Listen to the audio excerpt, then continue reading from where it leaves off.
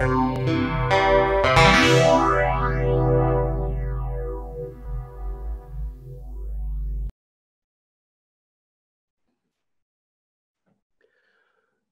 good morning, everyone.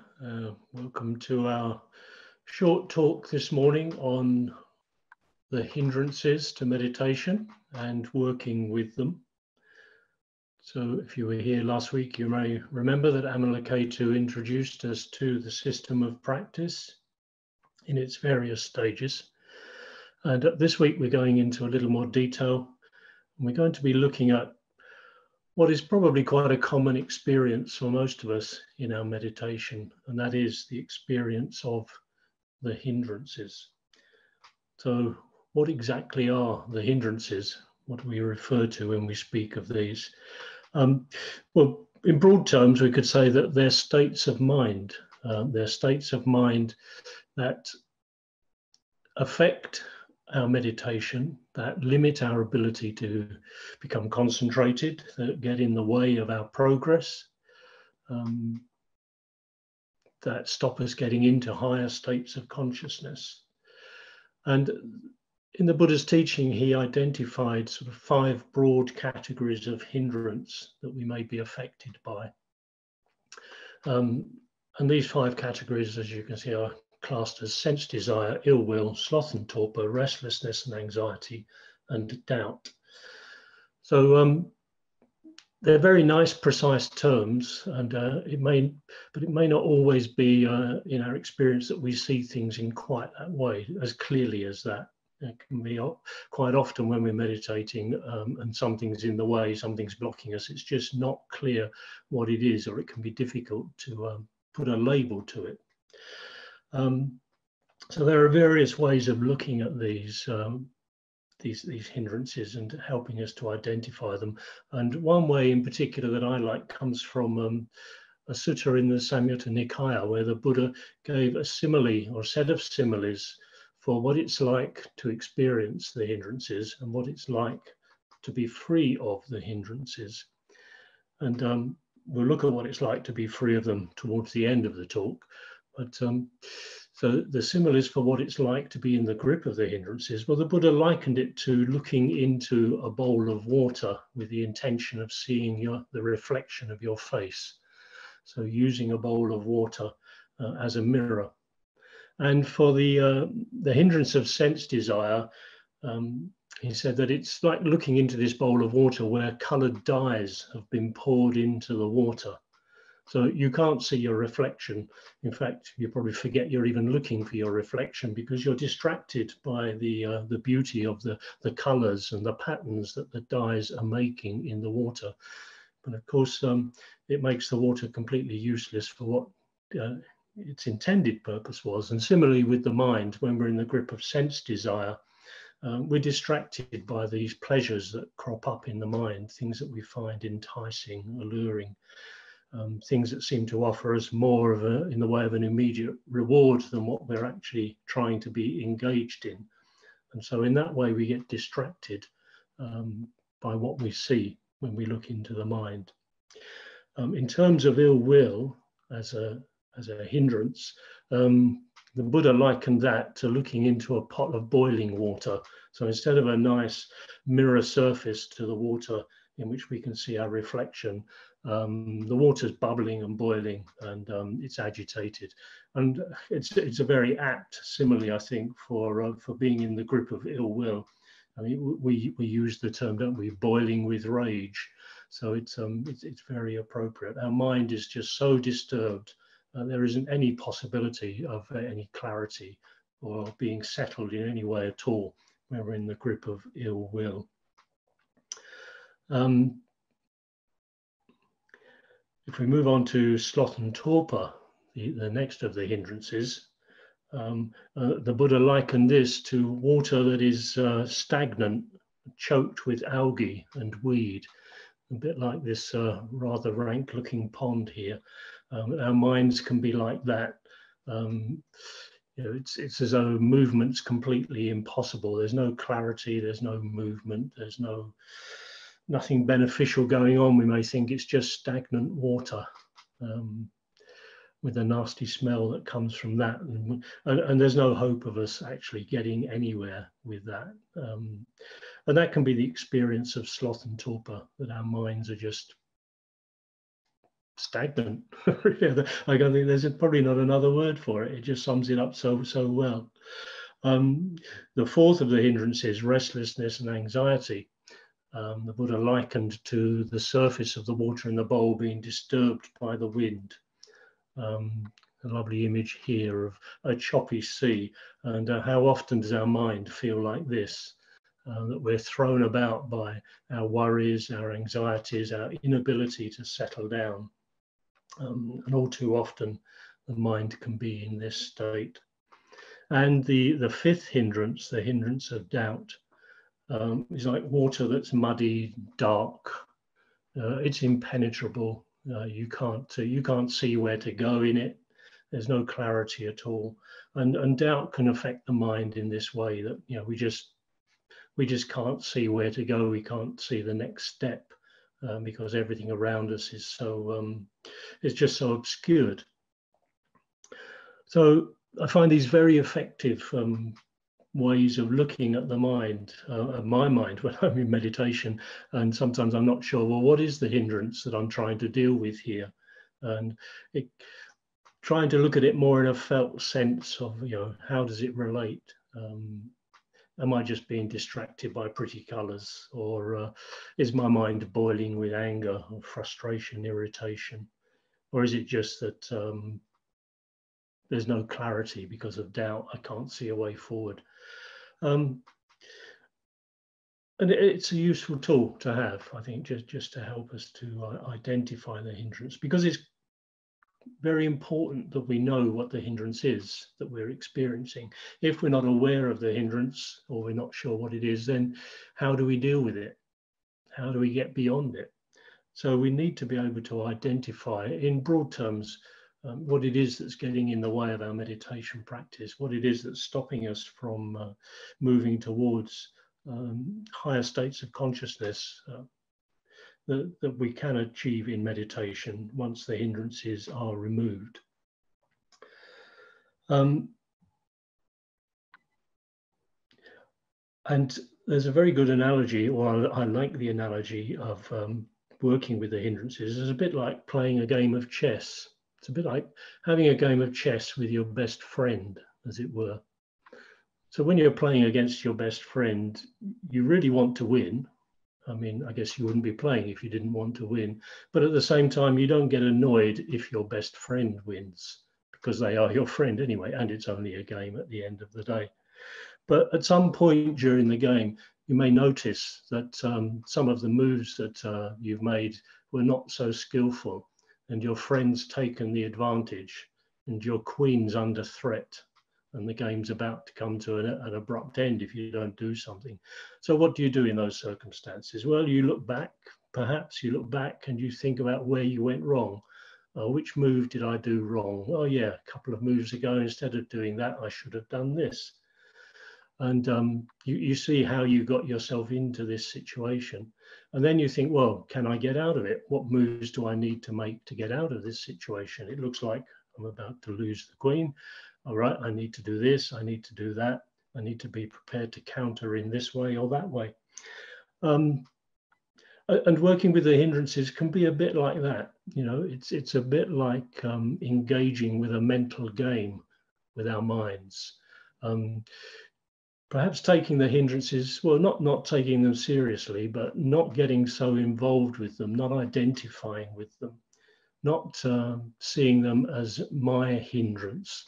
This is my hindrance, it belongs to me, or I am this hindrance, but just seeing it as a game. The hindrance is something that's come up in the mind. It's arisen because of certain conditions. And if we can look back at the conditions that gave rise to that hindrance, if we can investigate the hindrance and see, well, what did I do that gave rise to it? Then we can work out a strategy for dealing with it, for coping with it. And with practice, just as with chess, we practice, we lose, we practice, we lose, we practice, we lose, until suddenly we realize that, oh, I haven't lost a game for quite a while now. The practice bears fruit, and we're able to win. So it is with the hindrances. We look at how they arose, what brought this hindrance into being. How do I deal with it? Okay, let's try this move. Did it work? No, and we lost the game. Next time the hindrance arises, well, that didn't work last time. Let me try something else this time.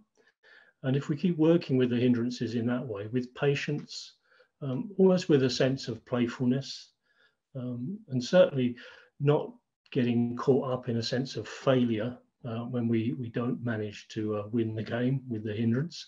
There's always going to be another game. Every time we sit down to meditate, we're engaging in a game with the hindrances. So if we can work with them in that way, playfully and not judgmentally, we stand a good chance of learning how to deal with them, how to work with them. So the hindrance is just something that's arisen in the mind, and it requires us to take the appropriate action to get beyond it. So what might that action be? Well, there are various ways of dealing with the hindrances. There are various traditional teachings with dealing with the hindrances, and I'm just going to give an example of a couple of ways of working with the hindrance this morning. Time doesn't permit to go through all of the various ways, and you'd probably fall asleep anyway if I did try to go through all the ways of dealing with the hindrance. So we're going to look at a couple of ways of working with the hindrance. So first of all, if the hindrance is quite weak, and they come in a variety of strengths, as I'm sure you're aware from your own experience, if you're experiencing a fairly weak hindrance, then just being mindful that it's there can often be enough to remove it. Mindfulness itself can be the condition that works against the hindrance and helps you to get beyond it. Of course, mindfulness has to be there to some degree anyway, to even be aware that the hindrance is present. So I find that quite encouraging, that being aware of the hindrance means that there is some mindfulness present, that I've not totally lost my mindfulness. If you totally lost mindfulness, you wouldn't know the hindrance was there. You'd just be swept up in it, and that would be it. No more game for today. But being aware that we are experiencing the hindrance is a mindful activity in itself. And we can work on that. We can build on that degree of mindfulness. So just noticing the hindrance and turning our attention to it. Oh, I'm experiencing some ill will here. It can be enough, if it's a weak hindrance, to dissolve it. It will just change. If it's a stronger hindrance, if it's got more of a grip on our mind, then we need to try and look at some of the conditions that gave rise to it.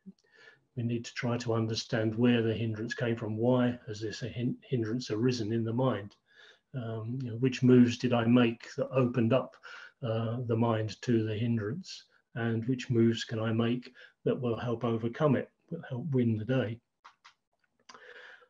So we're just going to go through the 5 hindrances, looking at ways of working with them individually. So with sense desire, again, we're assuming that mindfulness isn't enough to remove it. Awareness of it isn't enough to remove it. It's stronger. So we need to look at the conditions that gave rise to this hindrance of sense desire. And there'll almost certainly be somewhere in there a pleasant feeling that arose. If we're in meditation, that pleasant feeling may have come from the body. It's probably more likely to come from the mind. It'll be a thought, an idea, a memory, a fantasy that arose in the mind, and attached to that was a pleasant feeling, and that drew us in.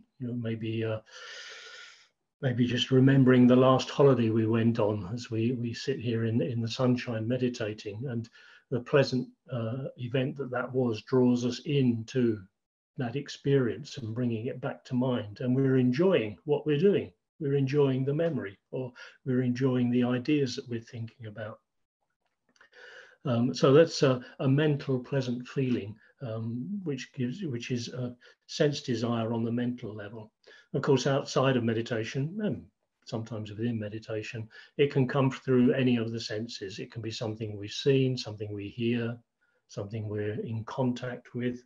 Any of the sense doors, as we call them, any of our physical senses can give rise to pleasure which becomes a hindrance because we get absorbed in it, we get distracted by it.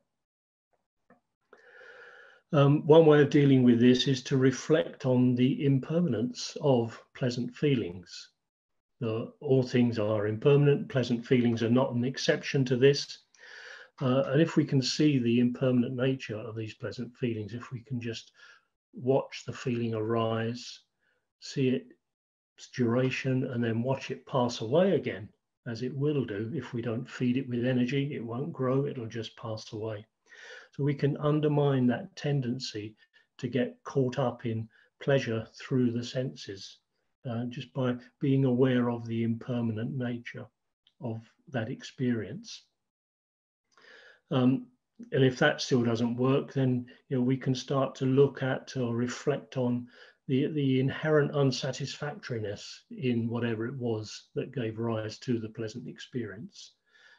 We can look up on its characteristics. We call them the three lakshanas, the three characteristics of conditioned experience, which is that they are impermanent, unsatisfactory, and void of self-nature. So we can reflect on that. We can reflect on the fact that this experience will eventually lead to unsatisfactoriness. It already has, in a sense, that we're suffering from the experience of the hindrance. We don't want to be engaged with the hindrance. So already the pleasant sense experience has led to some degree of unsatisfactoriness. We may notice through looking at the conditions that gave rise to this experience that perhaps there's something we need to change in the way we conduct our lives. Maybe watching box sets and movies on Netflix until late at night isn't a good idea if we want to meditate in the morning. Watching what we fill our minds with, what we're feeding our minds with, being careful of where we let the mind wander. Can be a way of guarding against sense experience. Not advocating that we deny all pleasure or happiness in our lives. Buddhism doesn't deny the existence or even the necessity of pleasure. It's part of our makeup in many ways, but it's where we turn to for that pleasure that's important. And trying to, as it were, refine the sources of our pleasure, moving away from the coarser pleasures of simply stimulating the senses to perhaps through appreciation of the arts, aesthetic appreciation, deriving pleasure from the natural world, and moving towards the more refined pleasures of the meditation experience itself, the joy and bliss that arises from the higher states of consciousness, and of course, ultimately, of course, the pure and uninterrupted bliss of nirvana, of the state of enlightenment, of being free from all attachments to worldly things. So there is this progression, this hierarchy of sources of pleasure. And in order to move up that, as it were, that ladder of pleasure, we need to be able to see the pleasure that is available on the higher level before we can step off the lower level. You can't climb a ladder by just stepping off the rung you're on. You've got to reach for the rung above you as well. And so it is with pleasure. It's not that we have to give up all sources of pleasure, but just try to move towards a more refined sense or a source of our pleasure.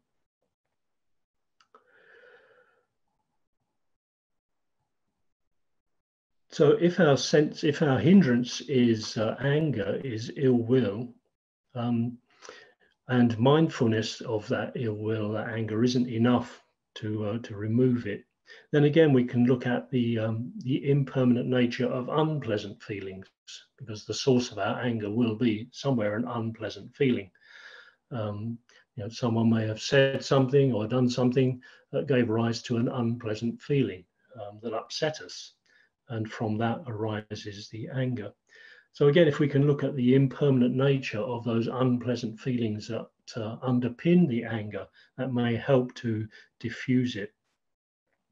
Or we can look at, well, why are we reacting angrily to whatever this stimulus was? Generally, one could say that if something's made us angry, it's because it's challenged or seemingly threatened something which we rely on to identify our sense of self with. perhaps an idea, a view, an opinion that we hold. Someone has challenged that, has questioned it, has maybe even contradicted it. And we feel that as an attack on our personal identity. And that, in a way, that makes us angry, that triggers our anger. So working with that, perhaps we can see, well, what is this personal identity that we feel is under threat? Where does that come from? Is that really there? Are these views of mine really true? And why do I hold on to them? Why do I identify with them? If we look at their ever-changing nature, we can see that there's nothing really there to hold on to. But of course, we put an awful lot of effort and energy into holding on to our views and into building up a framework to support our views and to support our identity through those views. That we feel that our very existence could be under threat when our views are challenged. But if we can see through this delusion of a permanent structure that we call ourselves, and see through to the ever-changing nature of all of our experience, then there's nothing for the anger to fasten onto, because there is no threat to me that can threaten me when me is simply an ever-changing flux of experience based on conditions. So we can look at the impermanent nature of ourselves, which removes the target for that sense of hurt, that sense of a challenged ego, that it can no longer be touched by simply having a view that we hold questioned. And of course, we can also work with metta, a very good antidote to anger, working with developing loving kindness, both on and off the cushions. It can reduce, soften, and eventually eliminate that tendency to get angry in the first place.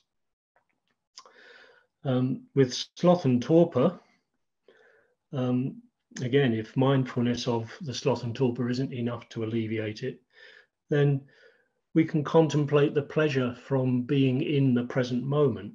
We can look for the joy of being in the present moment as a way of giving rise to inspiration that can lead to energy to overcome the hindrance of sloth and torpor.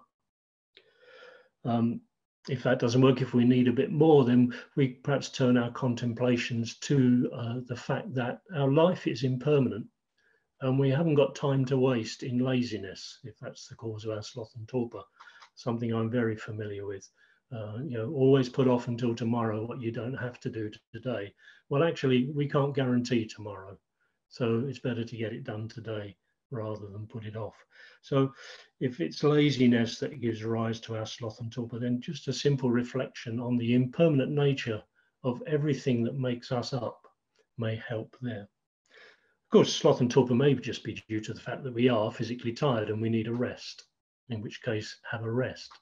But there could be a tendency to use that as justification for just not wanting to be bothered.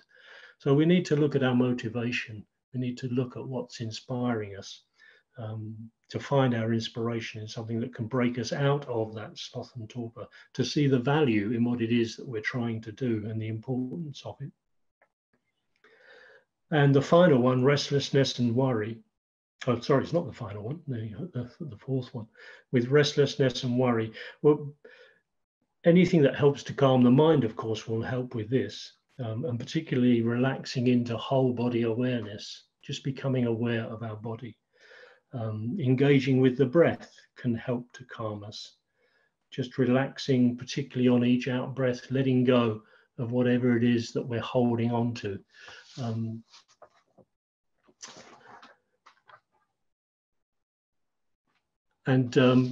Just working with this sense of being unsettled. Again, not having too much going on in our lives can help to calm the mind, as practical things to do outside of meditation. Making sure that we've done what needs to be done before we meditate can remove the tendency towards anxiety and worrying about things that we haven't done. And just surrounding ourselves with as settled an environment as we possibly can to help with this sense of restlessness, of doubt, doing whatever we can to calm those choppy waters. And with doubt, we move on to the last one. This doubt that clouds our mind and means that we can't see where to go, what to do. Well, we need to build up a sense of self-reliance. We need to build up a confidence and an awareness that we can do this. And that we do through engaging with the practice and through paying attention to what we're doing in the practice and just noticing those occasions when the practice actually really does work for us. To go back to the chess game, just noticing when we've made a move that it actually improved our position and taking confidence from that, taking confidence from each occasion that we see a benefit from the practice. Each time that we notice we made a little step forward, that can help to remove this sense of doubt. But of course, a big thing with doubt is that we need commitment. We need to be committed. If we're not prepared to make a commitment, then the doubt will simply remain. It's not that we can sit on the fence. So deciding not to choose to follow the path is the same as choosing not to follow the path. It's actually a decision, although we may shroud it in other terms. Oh, I'm just keeping my options open for a while. I'll just see what else might come along. I'll hold this in the background. I won't commit to it. We're actually making a choice there. We're deciding not to do it, although we don't want to admit that to ourselves because of this, the effect of this doubt and the indecision that arises from it. So it's looking for where the practice has worked from us and being prepared to make that step, to make that commitment to progress in the path and not to just waste time. Because as I said with the previous hindrance, we don't have the time to waste. We don't know how much time is available to us. And we may find that we've wasted all of our time and still never made a decision to do anything definite, to make a commitment. So if we work with the hindrances like this, eventually there will be a time when we can meditate and there will be no hindrances. The mind will be free of the hindrances. And this is an occasion for great joy. This is opening the doorway to higher states of consciousness, something that we'll be talking about next week. But I'd just like to conclude with the Buddha's similes for what it feels like to when the hindrances are no longer there. So when we've calmed the mind, when we've settled the mind, when, if you like, the bowl of water is still and like a mirror in which we can see our reflection. And the Buddha said to be free of sense desire feels like having paid off a great debt. If you can imagine, if you've ever been in debt, to be free of debt is a huge relief. It's a massive relief when, well, even perhaps when the mortgage is paid off, that sense that now you're not tied to that debt. Ill will, the Buddha likened to having recovered from a disease. So anger is a disease, which you can see if you break the word disease down, it's dis and ease, dis-ease. And anger is very much, we're not at ease when we're angry. So when we recover, when we go beyond the hindrance of ill will, it's like we've recovered from that dis-ease. Overcoming sloth and torpor is like being released from prison. That sense of freedom. You can see the clear blue sky again instead of the grey walls surrounding you. Restlessness and anxiety, being freed from slavery. So not being tied to something, not being at the beck and call of something other than what we want to do. A very good analogy there for restlessness and anxiety, being a slave to these winds that blow us about. And being free from doubt is like completing a dangerous journey. A journey that we weren't sure about. We weren't sure we could trust the guide. Did the guide really know the route? Were they just leading us into some perilous situation? Would we ever get there? Was there a destination to get to in the first place? And then when we complete the journey, when we go beyond that doubt, we can see that yes, the guide was to be trusted. And yes, there was a destination that was worth making the journey for. So I think these are great encouragement for working with the hindrances, these ideas of what it feels like to be free of them. If we're not free of them, then this gives us an idea of what we're aiming at, what we're looking to get to in our meditation practice. And yes, they may come back again. They almost certainly will come back again. Being free of the hindrances isn't the end of the road, but it's a great place to be in from time to time, and to spend more and more time in as we learn how to work with them and how to overcome them. We learn to be creative with our minds. So I'm going to leave it there because we have our discussion groups to go to now. So thank you all very much.